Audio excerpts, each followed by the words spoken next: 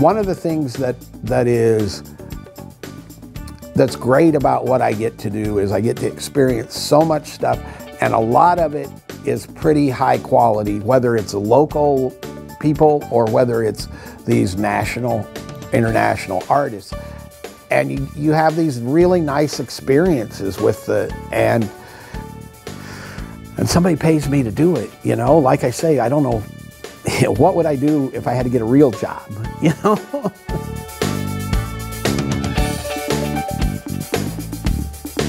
On a local artist, I don't see, whether it's music or visual art or film or whatever, I don't see the point of beating up some local person in the paper if I don't like it, right? I don't see what good that does for anybody. And secondly,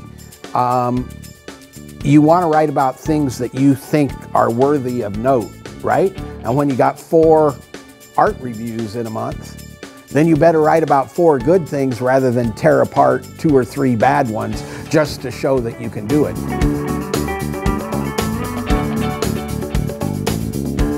When you write some kind of criticism, some kind of opinion stuff, you are almost by definition advocating some kind of a position.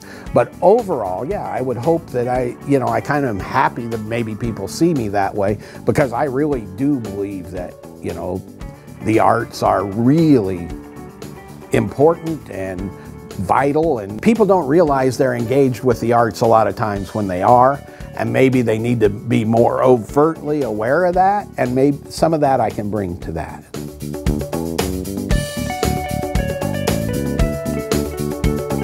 I went to see Jerry Lee Lewis at a little place outside of Grand Island years ago and was talking to him before, and then he said, "You sit right here," and he made me sit on the floor next to the piano.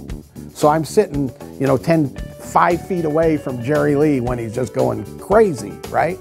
So you're never going to forget something like that either.